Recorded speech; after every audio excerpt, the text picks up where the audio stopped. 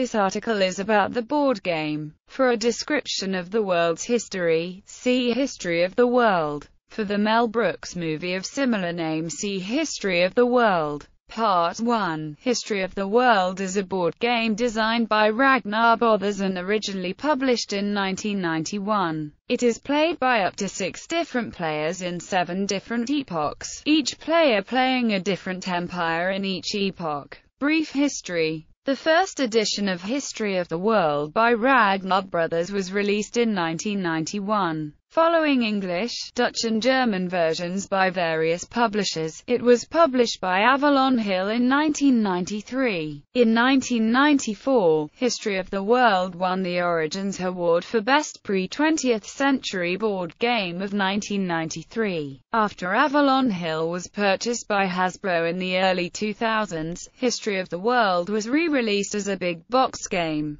Ragnar Brothers released a revised version of the game, A Brief History of the World, in 2009. Gameplay. The game is played in 7 rounds known as epochs. In each epoch, each player plays a different empire. At the end of the epoch, the empires stop expansion and players score points. New empires then rise for the next epoch, although the remains of the previous empires stay on the board and score points for as long as they remain unconquered. The majority of points come from presence in, or dominance of various regions of the world, which fluctuate in worth throughout the game. For example, the area of Northern Europe is worth more in modern times than in ancient times, while the area of the Middle East is worth more in ancient times, based on historical importance. Other points come from capitals of empires, cities in general, monuments, and fleets or navigation. Inevitably, a limited selection of historical empires had to be chosen for inclusion in the game. In the newest version of the game, there are 7 empires in each of the 7 epochs.